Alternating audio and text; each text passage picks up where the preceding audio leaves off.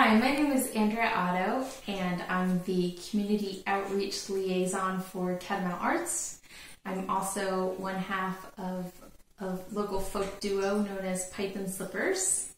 And today I'm going to show you how I make my own yogurt. I started making my yogurt in late spring, and I've enjoyed the process so much that I've just continued on for the last few months. And it's very simple, and I hope that you enjoy the video and we'll give this a try. So I get my milk from a local person who has a cow and gives me some raw milk. You can get raw milk from a few different local farms. I recommend that you check out your local farmers market's website or Facebook page to see if they have a local person that you could get some milk from.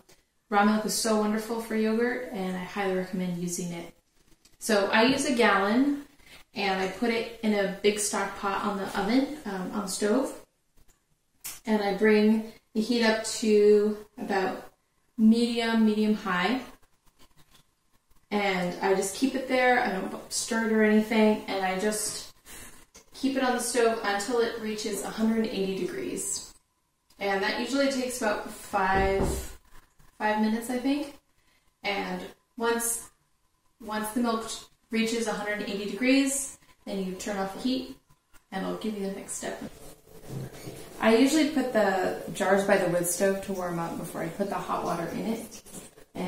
But I don't bother heating up the cooler first before I pack everything in.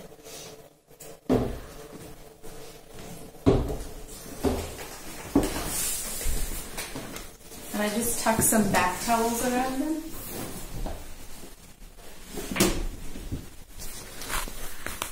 This method of yogurt making is kind of based on Sandra Katz's The Art of Fermentation. So, give a little credit where credit's due. Alright, so that's all nestled in, and that will all just get nice and warm in there.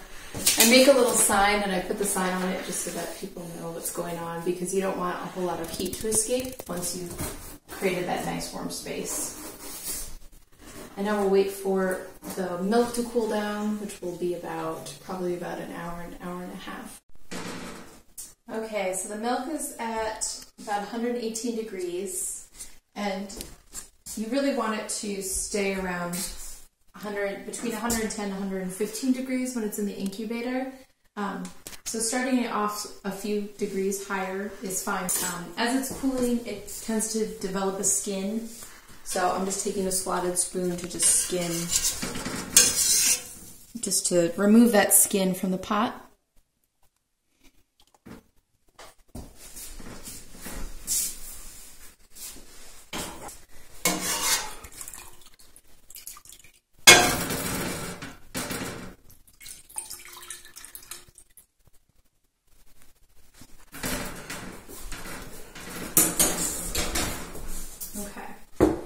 So I use as my starter just some of the yogurt from the previous batch that I've made.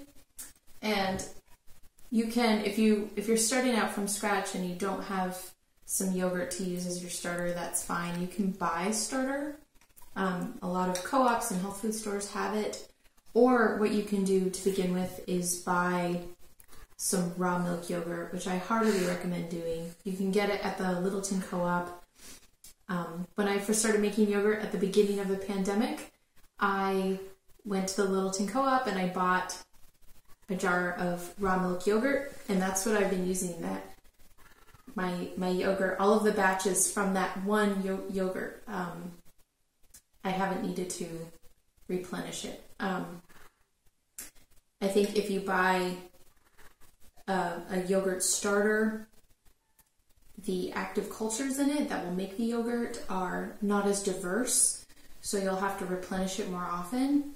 But that one batch of raw milk yogurt that I started with several months ago has kept my batches of yogurt going for months, and I make yogurt about every other week. So I think it's worth the investment of just getting that one batch of raw yogurt to start out with, because just those active cultures in it are just so plentiful that it'll just keep you going for a really long time. So I add about a spoonful of yogurt per quart that I'm making. So I'm making 4 quarts of yogurt, so I'm going to do 4 spoonfuls from the previous batch. It's about a generous tablespoon. And then I just ladle some of the milk into it.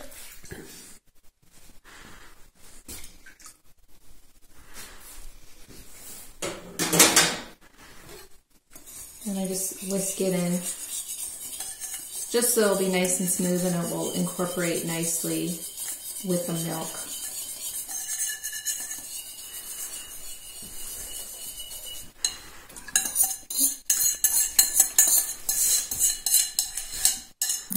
And then I just stir that in with the milk, and then we'll be ready to put it into the jars.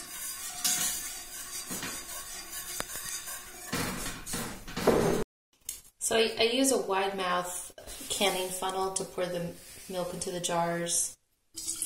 And as you can see, I usually make a really big mess doing it.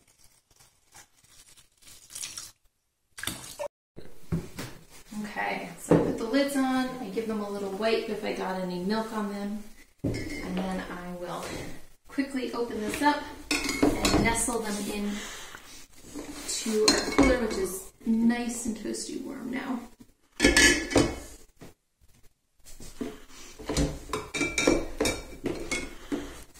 then I just tuck those towels around them.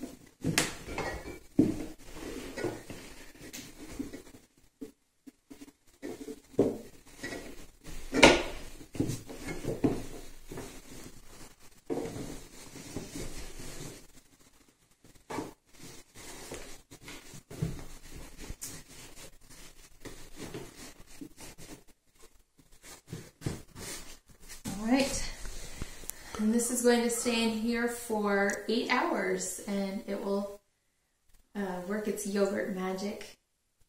In the meantime, maybe Nathan and I will play some music.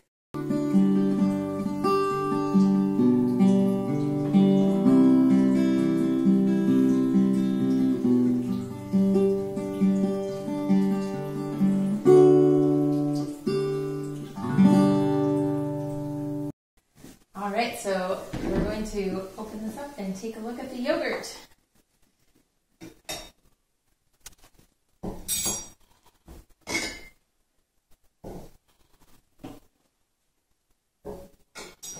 It looks like they've set up really nicely.